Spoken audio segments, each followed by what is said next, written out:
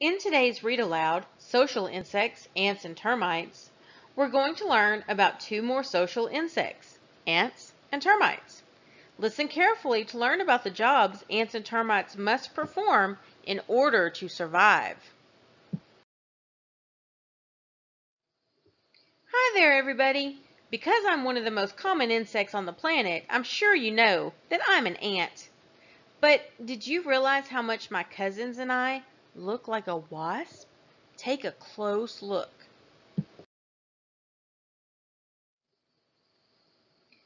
See how slender or thin our waists are? Mine is unusually flexible, making it easy to bend and twist.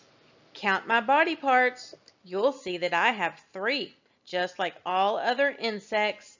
My head with its long antennae, my thorax, and my abdomen. Here's something you might not know. I have 2 stomachs. Both are located in my abdomen, but one is for my own digestion and the other, called the crop, is just a storage bin where I keep food for other ants. The fact that I store food for other ants should tell you something about me. What does it tell you? Ants are social insects. We raise and care for our young in ant colonies. There are many different kinds of ants with many different ways of life.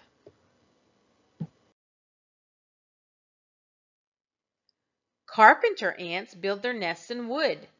Leafcutter ants grow fungus on the leaves they cut in vast or very large underground gardens.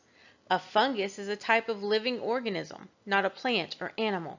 Mold is one kind of fungus.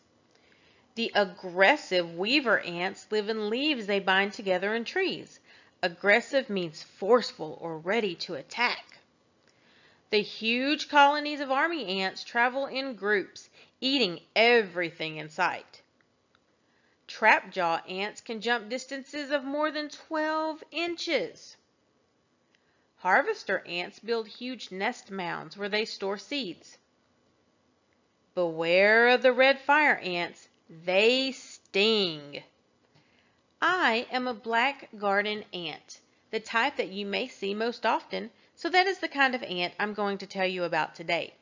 Like many other ants, we live in underground tunnels or passageways.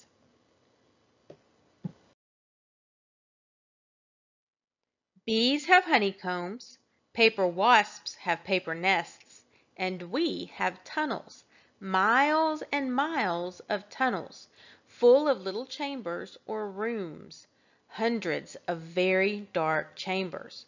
A colony may have as few as 12 ants or as many as 1,000,000 or more. The center of an ant colony's life is this nest of tunnels. An ant colony begins with a queen.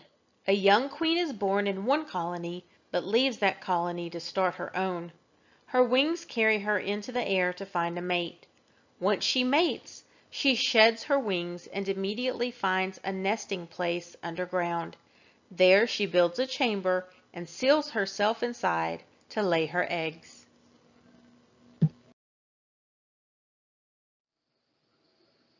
When ant larvae hatch, the queen cares for the first brood herself, feeding them with her own saliva as they change from worm-like larvae into pupae and finally adults. The queen does not leave the nest this whole time, getting nutrition from her now useless wing muscles in order to survive. Ants undergo a complete metamorphosis. Do you remember what a metamorphosis is? That's right, it's a change. What are the 4 stages in complete metamorphosis? Egg, larva, pupa, and adult. Most of the eggs eventually develop into small female worker ants that begin their lifetime of hard work by gathering food for the queen, making sure she is well fed. The queen will never leave the nest again, living there for 10 to 20 years, perhaps even longer. As the mother of the colony, she has her own special chamber. Her only job from this point on is to lay eggs. The worker ants carry the eggs from the queen's chamber into nurseries where they keep the eggs clean and moist by licking them until they hatch. Nurseries are places to breed and care for young animals or plants.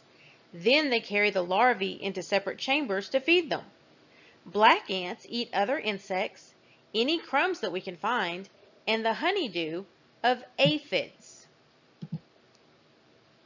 Honeydew is a sugary liquid made by the aphids. The ants collect the honeydew and protect the aphids from predators. We chew the food up well and put it in a pouch in our mouths where the liquid is squeezed out of it. We spit out the solid parts and swallow the liquid. Remember, we have two stomachs, one being a crop for storing food, so worker ants come back to the nest with crops full of food for the young.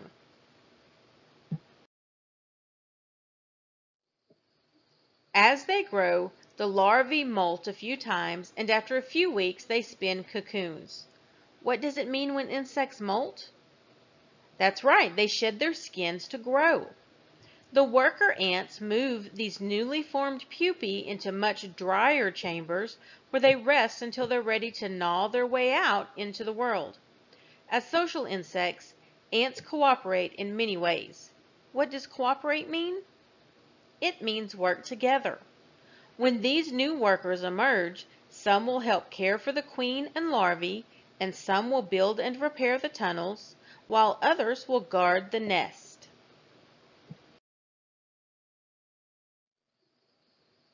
These guards, called soldier ants, have larger heads and jaws than the other ants, and they place their bodies across the entrance to the nest to defend the colony. All ants, including soldier ants, emit or give off chemical signals that other ants smell with their antennae. Soldier ants use these signals to warn the colony of danger. This is one way that ants communicate or share information.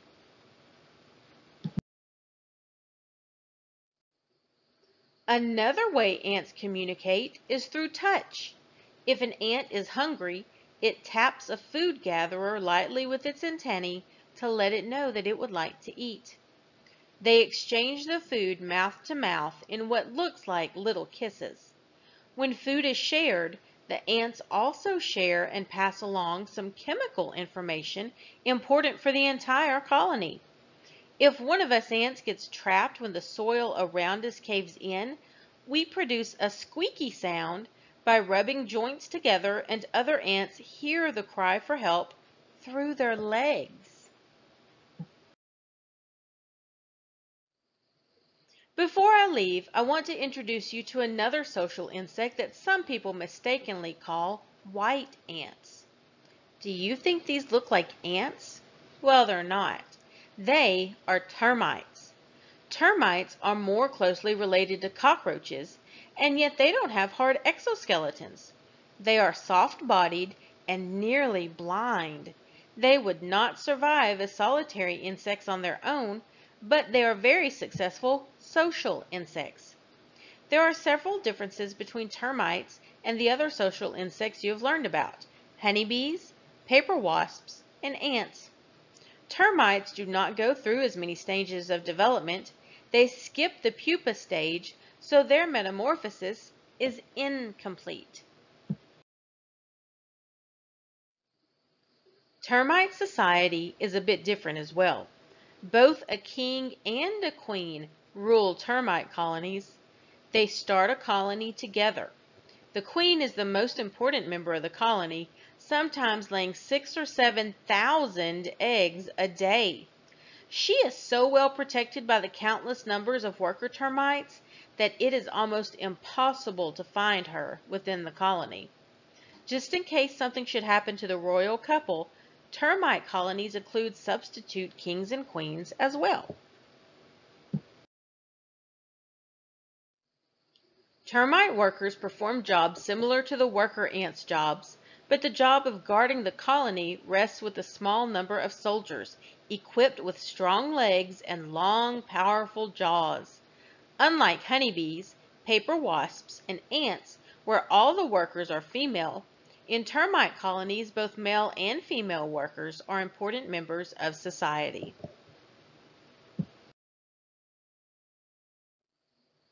Termites' favorite food is wood. They can be very destructive if they choose to eat through the walls of a house. Destructive means they cause a lot of damage or harm. Depending on where they live, some termite species eat insects, waste materials, and fungus. They build their temperature-controlled nests underground, inside fallen trees, in timber, and in tree branches. Does this nest look a bit like a wasp nest? I think so. It's made of chewed wood and saliva like a wasp nest, but with added mud and soil. Some termites build mounds above ground to house their colonies. These towering mud structures are hard as rock, and some are as tall as a two-story house. Lots of teamwork goes into building these mounds with incredible air conditioning systems to keep the chambers cool in very hot climates. Next time, you'll hear from an insect that glows in the dark. Until then, be thinking about who that might be.